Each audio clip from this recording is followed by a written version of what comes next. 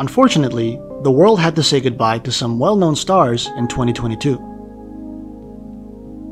Here are some celebrity deaths that touched us the most this year. Although Betty White passed away on December 31st, 2021, news of her passing only reached the world in the new year, shortly before her 100th birthday.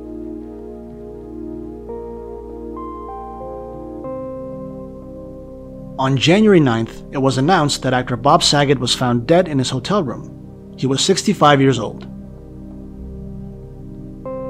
He died from a head injury that he believed to be harmless, as his family later announced.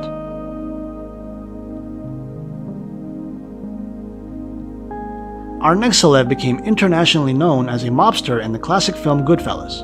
Actor Ray Liotta passed away in his sleep in May at the age of 67. As far as the world of music is concerned, we also had to deal with some big losses this year. Music legend Meat Loaf also died of heart failure in January. He was best known for his powerful and epic concert performances. The band Foo Fighters had to say goodbye to their drummer Taylor Hawkins this year too. In early November, news of child star Aaron Carter's death also shook the world. Backstreet Boys singer Nick Carter's younger brother was found dead in his bathtub. He was 34 years old. The Backstreet Boys commemorated him on November 6th at a concert in London. Star Trek fans were hit hard by this news at the end of July.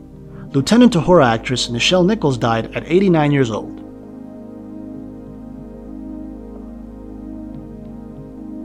Here's another heartbreaking death: Olivia Newton-John. The actress lost her battle with breast cancer in early August.